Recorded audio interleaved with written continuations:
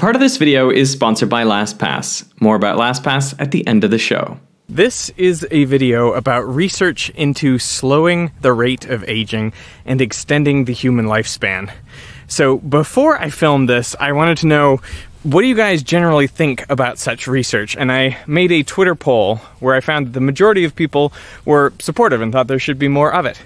But there were some important concerns, and I want to address those here at the beginning. I mean, the most significant concern was, if we're looking to extend human lifespan, does that just mean we'll have more sick years where we'll be in bed with Alzheimer's? Nobody wants that, and that was clear to me. But the professor that I was interviewing for this video, Professor David Sinclair, points out that as you get older, the risk of horrible diseases, things like diabetes and cancer and arthritis, all those sorts of things, it increases exponentially.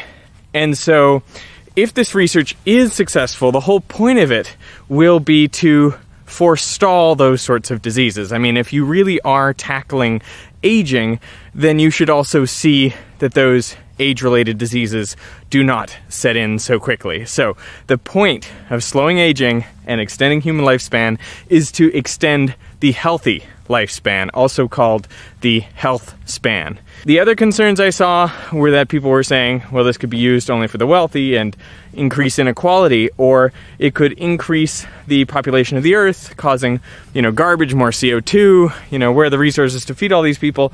I think these are valid concerns, but they're not part of the scope of this video. So if you want to discuss them in the comments, feel free. But the point of this video is to address, can we slow aging in humans? Can we extend the lifespan and the health span? And what does that look like? How do we do it? Okay, so for this video, I traveled up to the Bodega Marine Lab, which is north of San Francisco, and there I got to see some moon jellyfish. Now, what's fascinating about these moon jellyfish is some people consider them immortal. How can that be? Right, so all these jellyfish have this complex life cycle where they start off as a polyp, which is basically like a small sea anemone, and then they'll go through a metamorphosis and become a medusa. And the medusa stage is what we generally think of when we think about a jellyfish. And in most of these species, the polyps are generally able to asexually reproduce, and they can regenerate if tissue is cut off of them or if they're damaged, and they don't have any clear evidence of senescence, which is the term for biological aging. So they appear to have some degree of immortality. No one had reported their ability to do this until, I think this was 2015. So do moon jellyfish hold the key to slowing aging and extending our lifespan? Could they help us live forever? Before I got into making this video, I would have put this sort of research in the same category as downloading your brain, your consciousness into a computer. Like, I can see how maybe that would work, but I don't think we're anywhere near that, because we don't even understand how the brain works or how memories are stored. So that seems like serious science fiction. So I would have put, say, extending the human lifespan to 120, 150 and beyond in the same category. But after reading Professor Sinclair's book and doing an interview with him, I think it seems much more possible, and in fact plausible, that we'll make some progress over controlling aging in our lifetimes. Now, if you want to slow aging, the first question you need to answer is, why do we age in the first place? I mean, what really is aging? I've made a video in the past about telomeres. These are the end caps on your chromosomes, and every time a cell divides, the telomere gets a bit shorter. So it was thought that these telomeres are kind of like the tips of your shoelaces, and they prevent the chromosome from fraying. But there are other signs in older bodies that you have old cells. There are an accumulation of things that are called senescent cells. They're essentially these zombie-like cells that just go on living in your body and inflaming the cells around them. There's poor intercellular communication. There's mitochondrial dysfunction. Those are the powerhouses of the cell. There are these 8 or 9 different features of older cells, and they are the hallmarks of aging. But the question is, are they the cause of aging, or are they kind of the result of a deeper root cause? In the middle of the last century, the hypothesis was that it was damage to our DNA, mutations to our DNA that happened over the course of our lives that led us to be older. But evidence since then has suggested that that is not really the case. I mean, you can take an adult cell and you can clone it into a new organism. And that organism appears to live about as long as non-cloned organisms of the same species. Now, the first sheep, Dolly the sheep, had a short lifespan. She died early. But cloned animals, you can now clone a monkey, you can clone dogs. In fact, Barbara Streisand, the actress, she cloned her dogs. And they're expected to live a normal lifespan. So in that way, it seems like all the information is still there in the DNA. So if we're not losing information in our DNA, then what is the reason for aging? Well, Professor Sinclair suspects that it's a loss of information, but not the information in our DNA, in our genome.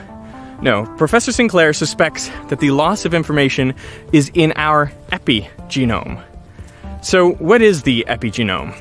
Every cell in your body has the same DNA, but different cell types have different epigenomes. They have different ways of packaging that DNA, coiling up, a lot of it so that it's not red, and leaving some parts of the DNA spooled out so it's easier to transcribe and turn into proteins and run that cell.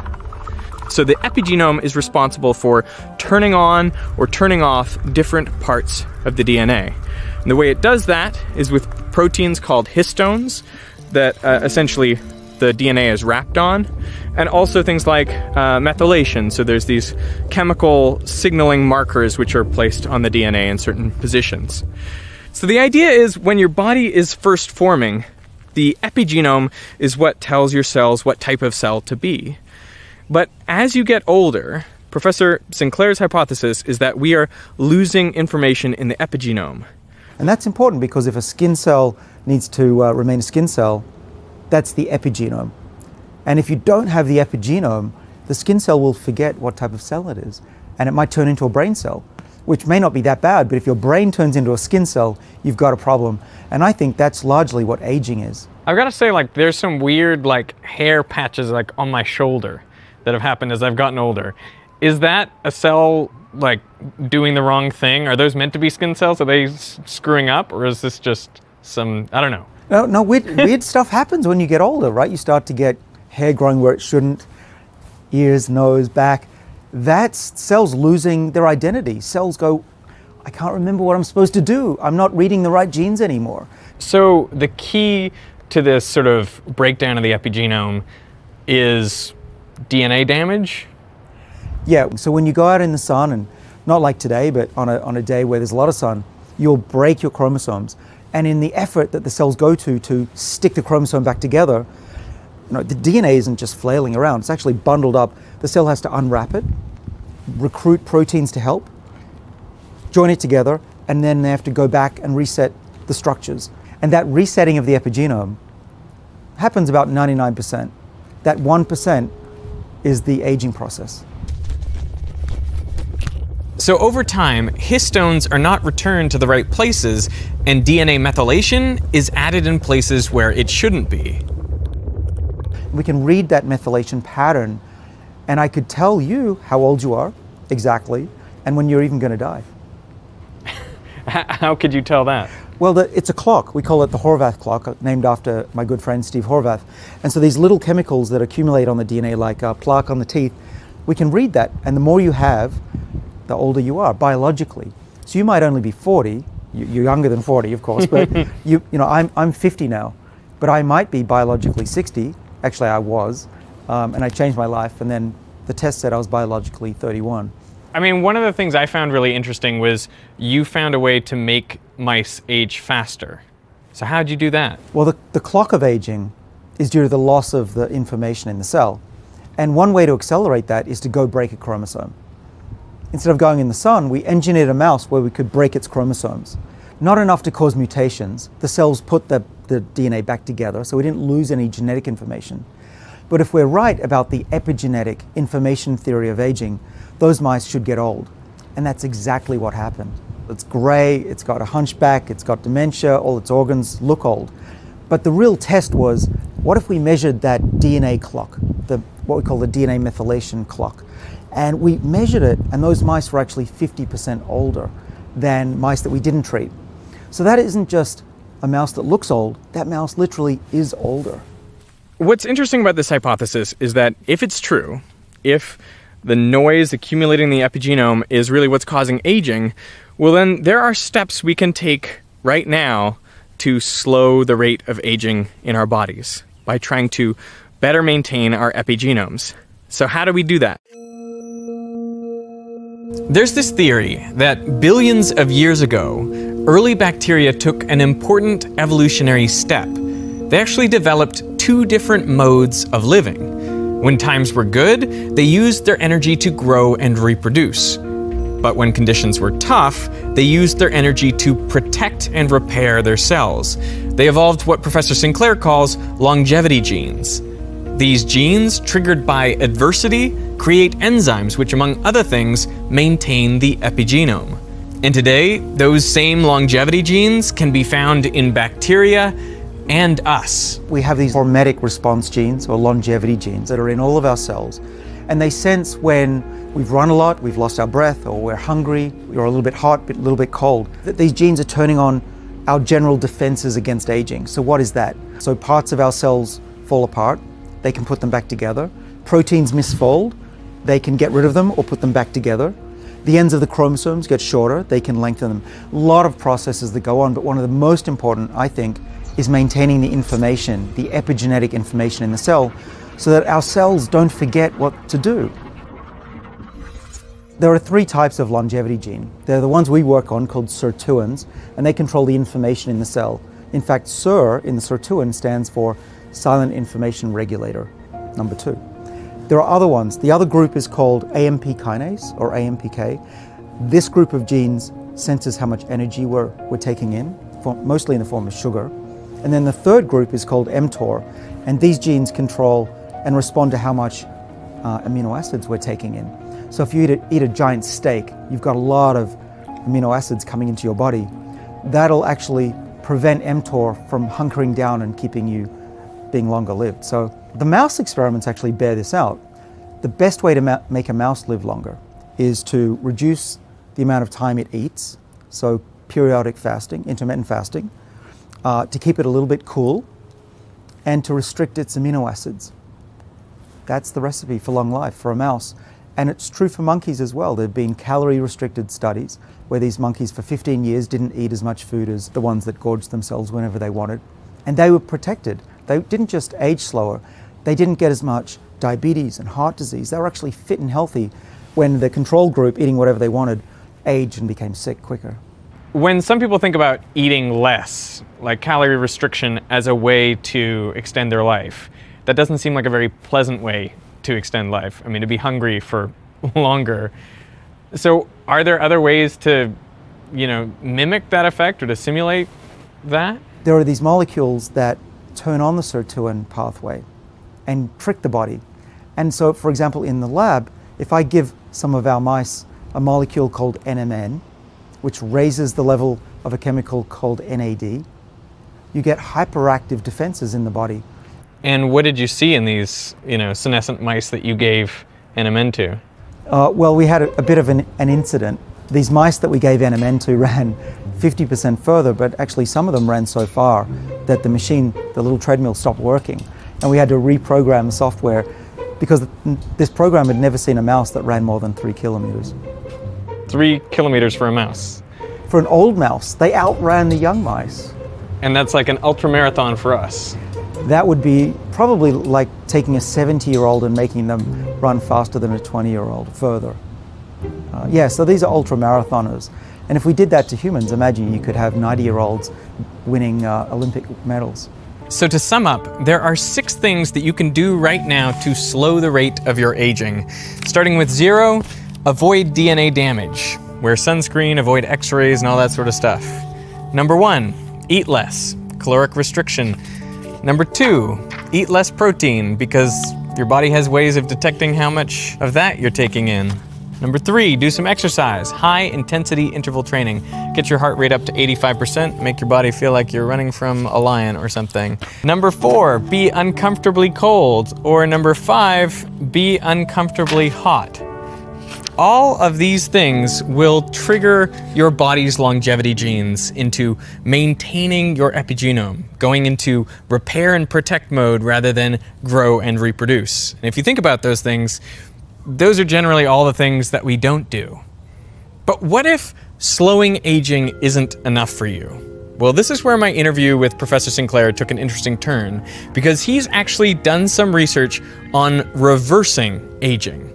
So how would you do that? Well, effectively, you would need to take the epigenome and reset it back to an earlier time. But how is that possible? Back in 2012, a scientist named Yamanaka received the Nobel Prize for discovering 4 factors which, when applied in a gene therapy to an adult cell, would reset the whole epigenome back to how that cell was when it was an embryo. So it is what is called a pluripotent stem cell. Now, you wouldn't want to apply that to your entire body because, well, then you would turn into a giant tumor because your cells wouldn't know how to differentiate. But it does suggest that there are ways of resetting your epigenome, and they could be the key to reversing aging. The big breakthrough that we just had in my lab, only about a year or so ago, was to reprogram the eye of a mouse. And the eye, we chose the eye because that's a very hard thing to fix, right? If you go blind when you're older, we think that's a one-way thing. You're never going to recover your vision. But we decided, let's try it anyway. Let's go for broke. So we put a gene therapy in the eye of old mice, turned their retinas to be young again, reversed aging in their retinas. So those 1-year-old mice went back to about 2 months. And guess what? Those mice could see again, just like they were young again. How do you reset one of these eye cells without resetting it to just a stem cell? Well, we have to be very careful not to reset these cells to be basically a stem cell. Otherwise, we wouldn't have mice that can see. We'd have mice with a giant tumor in the back of their eyes. So what we do is a couple of things. We didn't use all of the 4 reprogramming factors that won the Nobel Prize. We used just 3. We leave off one called MYC, which causes cancer. And those 3 seem to be just the right recipe for taking the age of the eye backwards, but not too far. Then the second thing we do is we turn it off. We can actually turn this system on when we want and off again so that we don't take them too far back in age. Can you do that with any cell? We think we can do this in any tissue, where we've now given it to the whole mouse and those mice are fine. No evidence of cancer. They seem to be really quite healthy. So the big question is, can you take a mouse way back, the whole body, and be totally young again? Maybe back from 2 years back to 2 months. And that's what we're doing right now. That's pretty exciting. It's freakishly exciting, actually. I thought we'd just slow down aging. Now we're talking about an aging reset. You know what? We've only reset the age of the eye once. But how many times can we do this? Maybe it's twice, maybe it's 100 times. So Professor Sinclair claims that his gene therapy reversed aging in the mouse's eye and allowed it to see again. But applying a gene therapy to every one of your trillion cells is pretty impossible. So in order for this to actually work and reset an entire body, you would need another way. And this is where the jellyfish come in. Because moon jellyfish, any cell in an adult jellyfish can actually be reset into an earlier stage of its life cycle. It can become a polyp again. So it seems like the jellyfish are actually capable of activating something like the Yamanaka factors and resetting their epigenomes to an earlier time in their lives. If we're able to figure out how they do that, well then maybe we could do the same with our own cells. We do have the ability to reset our epigenomes, but that is typically only used when we're in the embryonic stage, when we need to maintain all our cells as stem cells. As we age, most mammals, including humans, we lose stem cells over time, and the stem cells we do have become more and more restricted over time into the types of cells they can make. So if we can understand how the moon jellyfish can take presumably many different kinds of cells and reverse engineer them into the cells it needs during regeneration, that might give us an idea of how to do it in our cells as well. So I still think we're a fair ways off from reversing aging in the entire human body. But what I found interesting from talking to Professor Sinclair was that there's at least a roadmap, at least a path ahead where you can see that it could be possible to slow and even reverse aging. Hey, this part of the video is sponsored by LastPass. So let's talk about one thing you can do right now to improve your life. Just go to LastPass.com and start a free account and enjoy free cross-device sync. Think about how spending just a few moments right now could save you hours or even days over the course of your life. And that's because you will never again get locked out of an account. You'll never have to reset a password. You'll no longer have to burden your brain with remembering passwords or end up having to write them down. And it will make your passwords more secure because LastPass auto-generates strong passwords for you. I love how it auto-fills usernames and passwords on websites, and it works just as well on iOS or Android apps and mobile sites. Just think about how much hassle and time this will save you if you end up living to like 100 or 120. I mean, how many accounts and passwords will you even have by then? And if you want extra features like advanced multi-factor authentication, you can upgrade to LastPass Premium. So put your passwords on autopilot right now with LastPass. Click on the link below to find out more. And thanks to LastPass for sponsoring this part of the video.